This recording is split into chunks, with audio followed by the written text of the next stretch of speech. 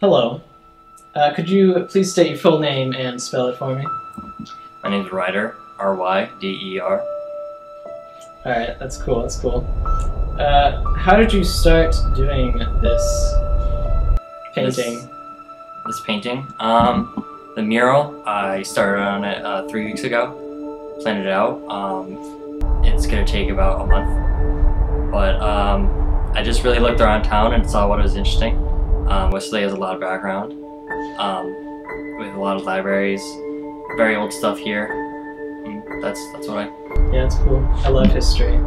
So, why is this painting important to you? Describe how you felt as you created this masterpiece. I felt older, like aged, because I wasn't around to see most of this stuff happen. But it's nice to see it in the light around Westerly.